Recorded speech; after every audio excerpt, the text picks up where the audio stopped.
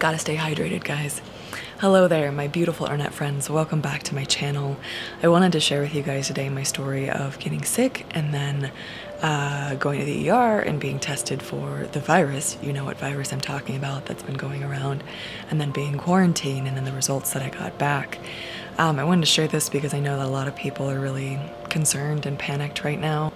I talk to a community here. I know that many of you deal with chronic illness, chronic pain, immunocompromised systems, other health issues, and for those of us who struggle with other health issues, this time is particularly concerning.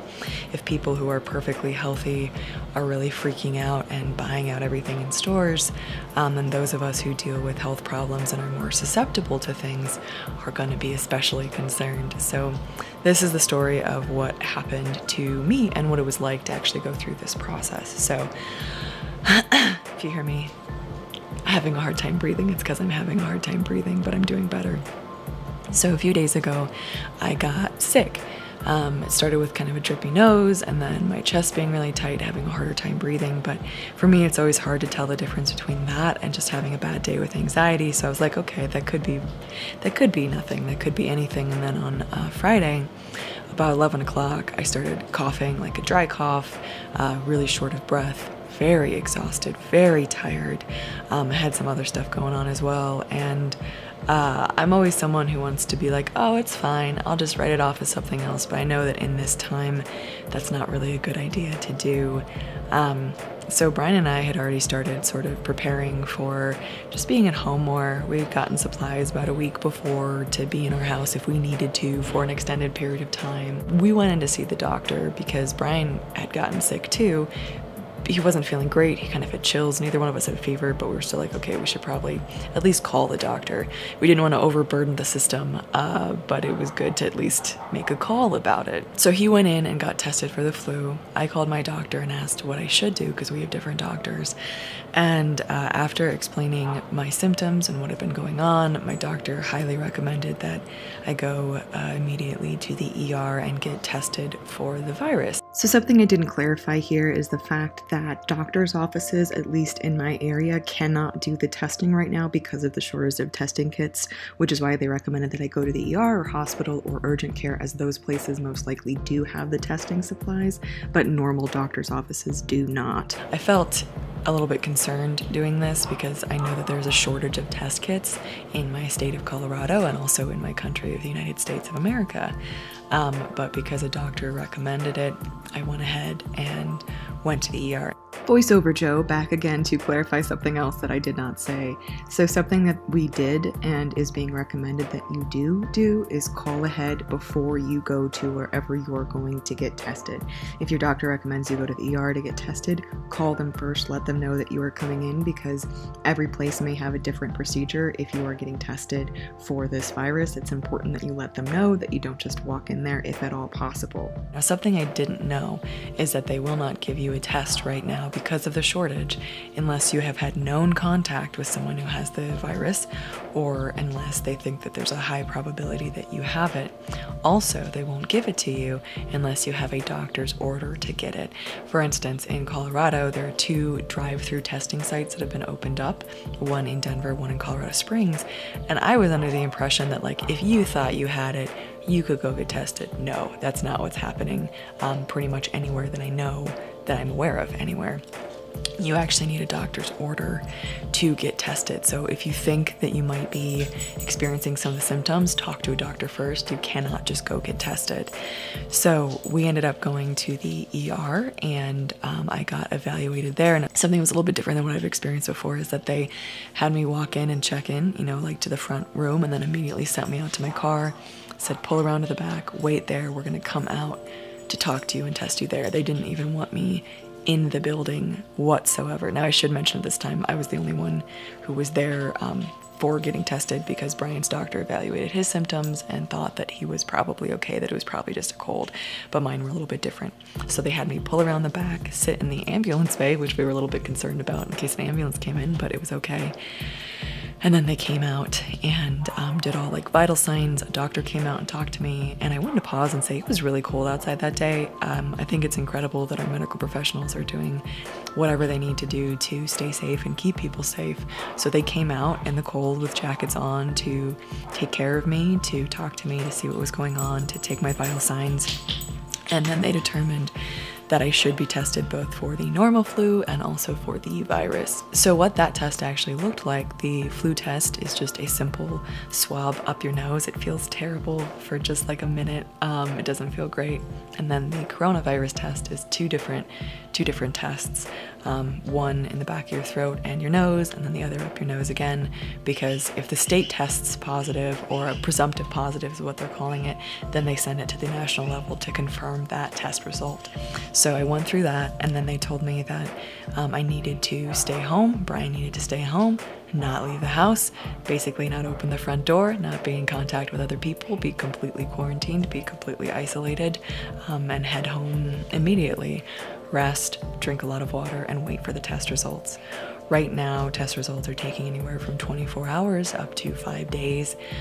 So we thought we might be here for a little while, and I started feeling significantly worse the next day. So we waited, and actually got a call back in about 24 hours that I tested negative. Good news there. So we are no longer under quarantine, and I'm really glad that the test came back so quickly. So that's what it looks like to get tested, at least in Colorado. I still don't feel great, but I'm just taking it easy at home and trying my best to keep, breathing deeply, drinking a lot of fluids, and resting. I think it's really interesting seeing how everyone is responding to everything that's going on. Something that a friend of mine posted on Facebook, who is an ER doctor, you know who you are, thanks for posting this, talked about the seriousness of the situation, but how it's so important not to panic, but also not to be in denial, because I've seen a lot of that on both sides of the fence. I've seen people losing their minds out of fear and terror and being unkind to other people because of it. I've also seen people being like, whatever, it doesn't matter, it's gonna be fine. I'm sure you guys have heard about this, but one of the biggest reasons it's important to take precautions, it's important to not go to group gatherings, to not go anywhere if you're feeling sick at all, is so that we can flatten the curve. I'll pop an image up on screen of what that looks like, but essentially we don't want this getting out to a ton of people all at once. We want to slow the spread. When I initially heard that, I think the estimate was 40 to 70% of people will eventually get this, my uneducated thought was like, okay, well then why are we even like shutting down schools like we have in my state? Or why are we shutting down gatherings of more than 250 people like we're doing in our state? Why are we being told to stay home if we can? Why would that matter if most people are going to get it anyways? Well, the biggest reason is that there are only so many medical professionals and hospital beds available to people. And if no precautions are taken, if everyone just is like, whatever, and continues about their normal cycle of life, this is going to spread a lot faster. People are going to get really, really sick a lot faster, and hospitals are not going to be able to take care of people, as we've already seen happening in Italy. So please listen to the recommendations put out by the CDC and the WHO and your country. Don't panic. There's no need for that. It doesn't help anyone. I mean, if you're feeling anxious, I get it. I really do. I'm someone who gets sick with pretty much anything, and when I get sick, I get really sick. Like when Brian gets sick, he doesn't feel good for like 24 hours and then he's good to go. When I get sick, I'm like dead on the couch for 3 or 4 days because my body is not great at fighting things, and I have other medical conditions that contribute to that. So for those of us who deal with pre-existing issues, I understand the concern, and for those of you who don't, if you don't have any medical conditions, if you don't have any, immunocompromised systems, I'm really, really glad for you, but please remember to watch out for those of us who do, and take the recommended precautions. So I want to pop in a clip here by Dr. Mike, who is a fellow YouTuber. He has some really good advice on this whole situation. He is an actual medical doctor, so he knows what he's talking about. If you suspect that you have COVID-19, or any virus for that matter, call ahead to your health professional's practice before just heading over. It's really important. Wash your hands, wash your hands, wash your hands. I'm gonna say it again. Stay home, especially if you're sick. 3, avoid large crowds if at all possible, because that's how the virus spreads. 4, try not to touch commonly touched surfaces with your fingertips. Use your elbow, hip, whatever you can instead. Remember to get your information from sources that are accredited and vetted and actually know what they're talking about. So the good news is I do not have it at this time, and I'm going to continue taking precautions and probably staying home with Brian as much as possible, and he'll be the one going out to get stuff that we pretty much have everything we need. We'll be social distancing, which is just like not doing things, not seeing people unless it's really necessary. And yeah, we'll kind of go from here. I hope you guys are staying safe. I hope you guys are staying safe and taking care of yourselves. It's important during this time. Take care of your mental health as well as your physical health and follow those precautions. Thanks for listening, guys. I really appreciate it.